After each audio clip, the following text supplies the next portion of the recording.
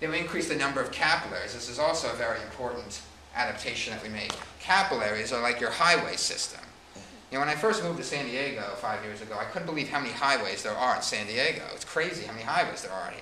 But that's a good thing, because when you get off of a highway, you never have to drive far on a local road to get to your destination. Imagine if there was one highway that traversed Southern California. Then you get off the highway and you'd have to drive forever to get to your local destination.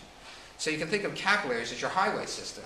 The more capillaries that you have perfusing all of your muscle fibers, then the shorter the diffusion distance for oxygen. Once it leaves the capillary, it has to get inside a specific part of the muscle where oxygen is used. And we'll get to that. It's called the mitochondria.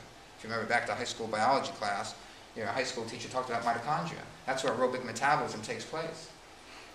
So one of the adaptations to a lot of cardiovascular exercise is you make more capillaries. You build a greater highway system that perfuses the muscle fibers so that oxygen, when it takes an exit out of a capillary, it doesn't have far to travel to get to a mitochondrion, where it's used ultimately to regenerate energy from muscle contraction.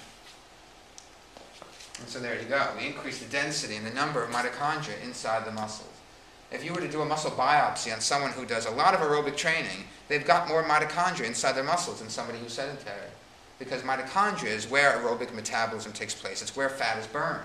So if you want to become a better fat-burning machine, you want to pack the muscles with more mitochondria. And so that's another great adaptation to a lot of cardiovascular exercise. And then inside the mitochondria, we have aerobic enzymes. What do enzymes do? They catalyze what? Say it. I heard it. Chemical reactions, right? So we have three energy pathways. We have three pathways, two of which are anaerobic that don't use oxygen, and one that's aerobic that uses oxygen.